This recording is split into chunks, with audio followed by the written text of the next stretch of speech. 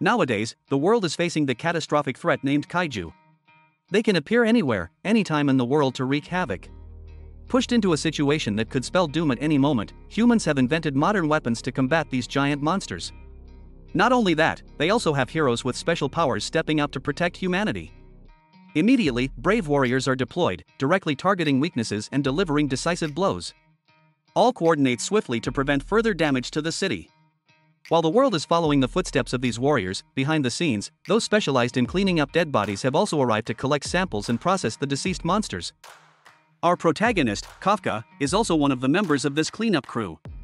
Unnoticed and uncared for, they still work diligently to mitigate the consequences caused by the dead monster carcasses. Although they are dead, there are still many dangerous things, which makes this a silent battle for warriors like them.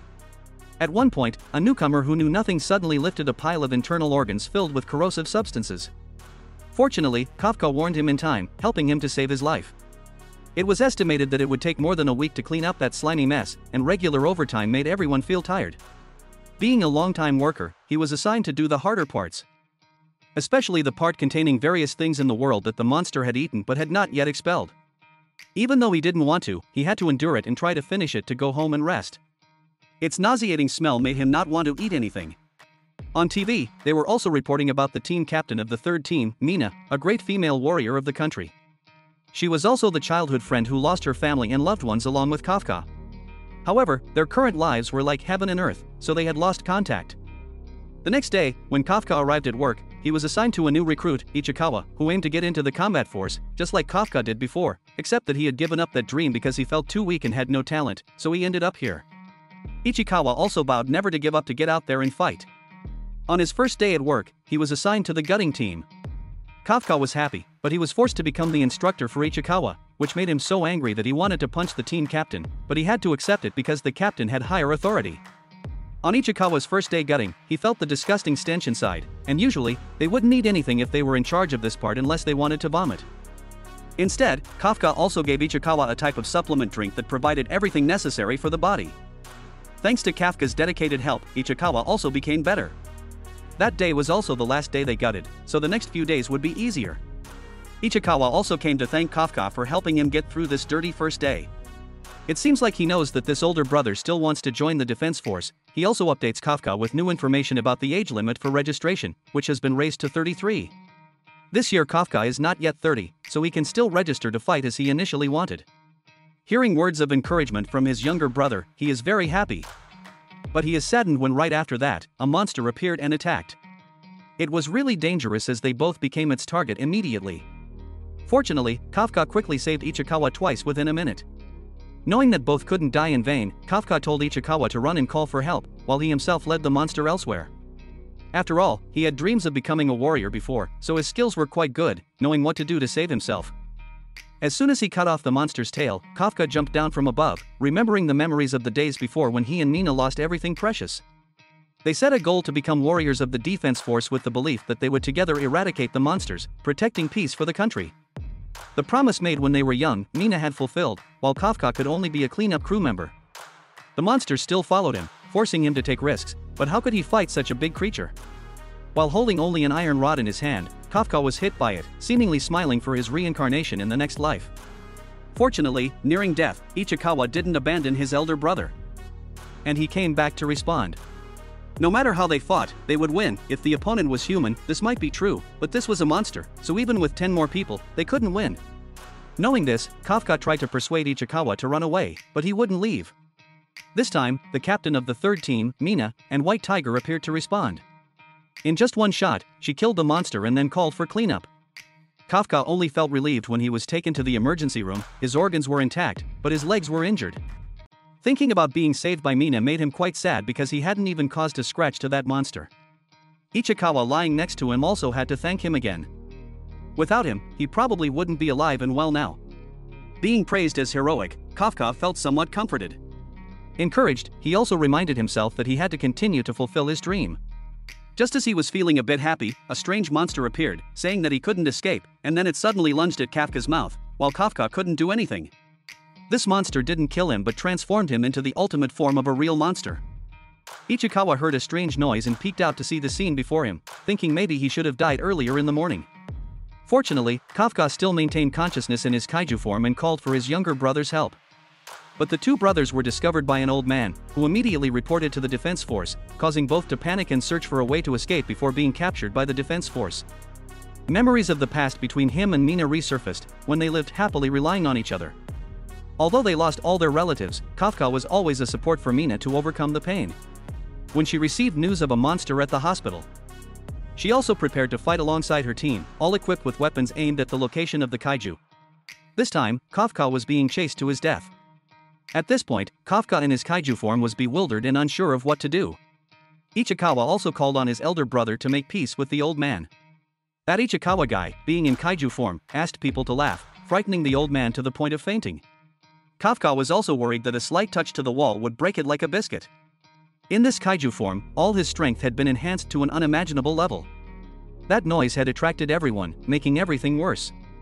Because of his concern, Ichikawa urged Kafka to run faster before the defense force arrived. Kafka followed suit, gently pulling the door, but it seemed like he wanted to destroy the entire building. Because he wasn't at ease, Ichikawa also followed Kafka to help if needed. Both ran wildly out of the hospital to find a hiding place. Kafka hadn't yet mastered his strength, his body constantly changing. Hungry, his body even caught a bird to chew, making Ichikawa feel nauseous. But it was also thanks to eating the bird that his body improved. However, he got a strong urge to pee, and Ichikawa urged Kafka to endure, but how could he endure in this form? Kafka didn't even know if he had a bladder, so he tried to urinate to see. But why did the water flow not come from below but from his two nipples, making him want to collapse? Who could understand this humiliation? So he wanted to reincarnate quickly. Ichikawa tried to encourage him, saying it's okay, you have 2 urine holes, the faster, the better, so Kafka reluctantly continued on. At that moment, a loud noise made them slow down, perhaps another kaiju was appearing on the other side. By some miraculous means, Kafka knew that this kaiju was of the same species as the one that attacked them before. Ichikawa thought this was an opportunity for them because the defense forces would be distracted. It sounded reasonable, and Kafka was about to leave, but his conscience didn't allow it. On the other side, a little girl was in trouble as her mother got stuck. Just as the two were preparing to become dinner for the kaiju, Kafka delivered a powerful punch. He couldn't imagine how strong the punch was just now. He approached the two and encouraged them, then helped lift the obstacle. Ichikawa arrived and escorted the two away because it wasn't safe here. The beast that was knocked away managed to stand up and returned for revenge. This time, Kafka wanted to punch even harder, the strength was surging inside him. As the kaiju charged, he unleashed a punch with all his might, turning the creature into flying chunks of meat. Seeing this, Ichikawa thought if Kafka used this strength against humans, it would be catastrophic. Covered in kaiju blood, Kafka scared the little girl a lot. Kafka, knowing this, reassured her, saying that the defense forces were arriving soon, and he would disappear, so there was nothing to fear. As he turned to leave, he unexpectedly received thanks from the girl for saving her mother. This reminded Kafka of Mina's gratitude, awakening his desire to accompany Mina as promised long ago. With that, Kafka transformed his head back into a human form and declared that he would survive. Later, Mina's team arrived and was shocked by the scene. She asked the girl about the kaiju, and learning the situation, she was astonished by the girl's request to spare the kind kaiju that saved her mother. A week later, news of the special type of kaiju spread everywhere, and they gave this kaiju the codename number 8, corresponding to the 8 special kaiju species that had appeared from past to present. Ichikawa continued working as if nothing had happened, truly a comedic sight. His senior colleagues congratulated him on being selected to become a guardian. Kafka also received a letter of acceptance, which Ichikawa personally delivered to him. Kafka was working early in the morning, cleaning up the kaiju's remains alone, completely unaware, and calmly eating his meal in his kaiju form. Fortunately, the one who arrived was the beloved younger brother. If the defense force had come, it would have been disastrous. Since then, Kafka has gradually adapted to the transformation between his two forms, kaiju and human, but he still hasn't mastered it completely, so occasionally, he loses control. Thinking back to that dark night, fortunately, the two brothers weren't suspected of anything because the hospital was chaotic. Knowing that he had passed the first round of selection, Kafka wasn't too happy because he had failed in the second round before, leaving Ichikawa speechless. Although he knew he would be in danger if his kaiju identity were exposed, since becoming a kaiju, he had a strong determination to pursue the shadow of that girl. He was determined to become a guardian. About 10 days later, the successful candidates for the first round went to the second round examination venue. The defense base here was extremely spacious, serving as an emergency evacuation site for civilians in case of need. If he accidentally transformed into a kaiju during the exam, it would be game over for him this time. At that moment, a blonde girl who looked quite arrogant approached and called Kafka uncle, which seemed appropriate given his aged appearance. Ichikawa had to admit that it was true. The girl wanted them to leave because they were parking in her lucky spot. Since Kafka didn't cooperate, she took matters into her own hands, using her armed gear to effortlessly lift the car carrying the remains of the two brothers and threw it away. She introduced herself as Kikoro, with a hobby of hunting kaiju. Moreover, she also sensed the kaiju scent on Kafka, which terrified him immensely. Ichikawa heard this and immediately ran back, explaining that they were just kaiju corpse cleaners, so having the kaiju scent was natural. Before he could fully recover, Kafka rushed back and lifted the van up. "What the hell? Uncle, you also have personal combat attire?" Kafka said triumphantly, then turned to Kikoro and declared, "I am Hibino Kafka, don't forget my name, kid." As he was making his statement, the butler backed the Mercedes into the parking space. Witnessing Kafka's incredible strength, Kikoro declared that she would defeat him in the selection exam. As Kikoro's figure faded away, Ichikawa appeared and asked Kafka if he dared to transform his body. "Well, you know. I only transform my arms, so no one can see," Kafka replied. Just then, the call from the guard saved Kafka from further interrogation. However, Ichikawa was still angry. The kid declared that if Kafka dared to use his strength again, he would kick him straight home. Standing in front of the headquarters, Kafka promised himself that he would overcome everything to stand by Mina's side. However, the harshness of the physical test woke Kafka up. Despite maintaining his training intensity, age had held him back, making it difficult for him to keep up with the younger candidates. Currently, the second round of the exam would consist of two parts, the physical fitness test and the aptitude test. The aptitude test would examine natural talents, so no matter how hard he tried, Kafka couldn't change his natural abilities. This meant that Kafka had to score very high in the physical fitness test. However, the signs of decline due to reaching 30 years old had caused him to lag behind. Now, if he used his strength, he would surpass others, but it wouldn't be fair. Kafka ranked 219th out of 225 in the physical fitness test results. Meanwhile, Kikoro sat smugly at the top of the leaderboard, not forgetting to taunt Kafka, "Oh dear, are you Hibino Kafka? You told me not to forget your name, right?" The humiliation made Kafka cry, covering his face. When Ichikawa arrived to comfort him, Kafka pretended to be magnanimous and began crying and regretting using his strength earlier, which had now landed him in the top 10. On the other side, Commander Mina had recognized Kafka's presence through the records. This year's selection exam attracted many high-quality candidates.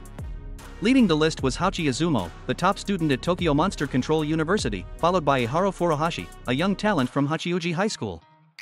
The rising star of the Interior Security Bureau, Aoi Karagari, topped the physical fitness test. He had declined a bright future at the bureau to join the defense force. Many other candidates came from famous military schools, aiming for high-level management positions rather than being soldiers. However, they all stood behind one person, a young girl with outstanding natural talent surpassing everyone. The youngest student to graduate from the Monster Control University in California, the girl Kafka had argued with the morning, Kokoro Shinomiya, approached him with a smirk, noticing Kafka's stunned expression. "Do you want to continue showing off, old man?" Kikoru teased. "With your level of skill, who would let you?" Suddenly, a guard ran over and punched Kafka, warning him not to lay a finger on Kikoru. After being punched, Kafka rose to his feet, declaring that he would defeat Kikoru today. Just when Kafka thought all hope was lost, Ichikawa approached and shared the information he had overheard. For the past 2 years, the aptitude test had required candidates to clean kaiju corpses. "Thank God, I thought what else, but cleaning up kaiju carcasses is my expertise, and the judge for the aptitude test is the deputy leader of Squad 3, Hashina." He declared the rules of the game as follows: contestants must defeat this buffalo-headed monster. "Alright, it's over, Ichikawa, you said the test was about cleaning up that kaiju corpse? I might as well fail the test." Seeing Kafka lying on the ground out of fear, Kikoro couldn't help but laugh out loud. To protect the contestants in the upcoming test, the defense force will provide them with combat suits worn by the Guardians. These are made from kaiju tissue, so they will significantly enhance protection and combat abilities for the wearer. However, not everyone can fully unleash the suit's power. In previous exams, most contestants could only unlock up to 10% of its potential.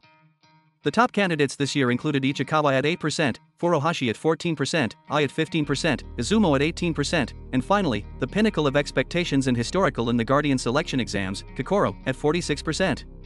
Seeing Ichikawa looking rather sad, the deputy captain tried to console him, saying that 8% wasn't a small number. "As long as it's not 0%, there's still hope, and we haven't seen any percent cases yet," the deputy said with a smile. Just as he finished his sentence, the staff announced Kafka's score, 0%. While the deputy captain burst into laughter. The 32-year-old man was still practicing his internal energy. The more Kokoro waited, the more impatient she became. She couldn't understand why the old man had hidden his strength. Maybe he wanted to reveal it in the next aptitude test. The final test's goal was a central kaiju surrounded by 36 smaller ones, blocking the candidate's path. Each person would be given an unmanned drone for tracking. If a candidate's life was in danger, the guards would remotely activate the defense suit's shield. However, that also meant they would be eliminated. When the command was given, Kokoro quickly jumped between buildings leading the group of candidates, swiftly killing a secondary kaiju and then another nearby one. Kokoro's incredible speed left everyone amazed. Meanwhile, Kafka was left behind without the support of the combat suit, making the weapons he carried extremely heavy. Just then, the deputy captain announced that Mina was also observing. Kafka, upon hearing this, felt as if he had just taken a dose of doping. Ignoring the weight of the suit, he focused entirely on his ultimate goal. Upon reflection, why were they each being observed by a drone? If the goal was simply to kill kaiju, wouldn't it be easier to just count the numbers? This indicated that the judges wanted to see how each person fought with their current abilities. Both Ichikawa and Kafka had low combat abilities, so their task was to support the others. Understanding this, the duo quickly approached the battlefield to analyze the secondary kaiju. Kafka had dissected it once before and knew it had very sensitive hearing but extremely poor eyesight. Kafka fired a flashbang and threw it toward the kaiju, rendering it immobile. He shouted to Izumo to shoot it in the abdomen, as the skin there was thinner than in other areas. Sure enough, after a few seconds of shooting, Izumo destroyed the first monster. The duo continued forward confidently, with Kafka relying on his knowledge of kaiju, determined not to use the power of Kaiju 8. Suddenly, a kaiju charged at Kafka from the side, grabbing him and throwing him far away, causing severe injuries to his body. The system announced that he could no longer continue to fight, so the deputy instructed to prepare to activate the shield. Not wanting to be disqualified, Kafka exerted all his strength to stand up. He didn't want Mina to see him in such a sorry state. Just then, Kokoro appeared, shooting down the kaiju to rescue Kafka. She saved him simply because she didn't want him to withdraw on her battlefield. "Just lie there and tremble, old man. Let me clean up everything nice and tidy," she said, highlighting the immense difference in the impact of the combat suit on weapon strength. Every shot Kokoro fired was a final blow to the secondary kaiju. At present, Kafka's leg was broken, rendering him immobile. The deputy also warned that his bone was broken, so moving would cause severe internal injuries. As a judge, Hashina advised him to withdraw, as the shield layer couldn't offer absolute protection. But Kafka struggled to stand up. He alone would decide whether to give up or not. He had risked his whole life to fulfill this dream, so even if he died, he wouldn't give up. Thank you for watching the entire video. Don't forget to click the subscribe button, like, share, and also hit the notification bell to receive updates when the channel releases new videos. Thank you.